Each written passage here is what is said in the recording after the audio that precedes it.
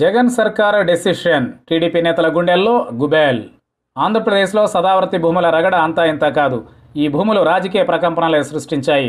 సదావర్తి భూముల వ్యవహారం TDP versus YCP నడుమ ఓ యుద్ధాన్ని తలపించేలా జరిగిందంటే ఆశ్చర్యం కలగక మానదు.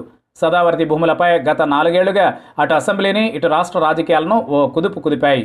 సదావర్తి భూములపై ఆనాడు అధికారులు ఉన్న టీడీపీ అక్రమాలకు పాల్పడినట్లు వైసీపీ ఆరోపించింది.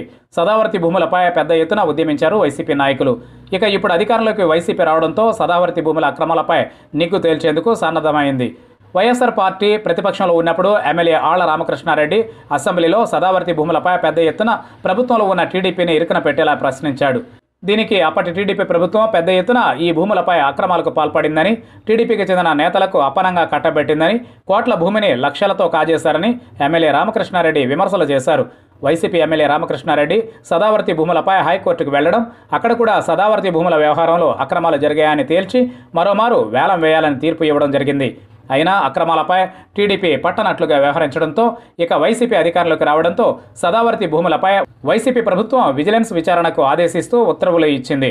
తమిళనాడులోని సదావర్తి సత్రానికి చెందిన 83.11 ఎకరాలపై జరిగిన అక్రమాలు విజిలెన్స్ విచారణలో తేలిపోనున్నది.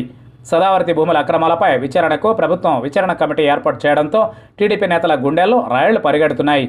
ఈ కమిటీ అసలు విషయం నిగ్గు తేలిస్తే టీడీపీ నేతలు పలువురు ఇరుక్కుపోవడం ఖాయంగా కనిపిస్తోంది.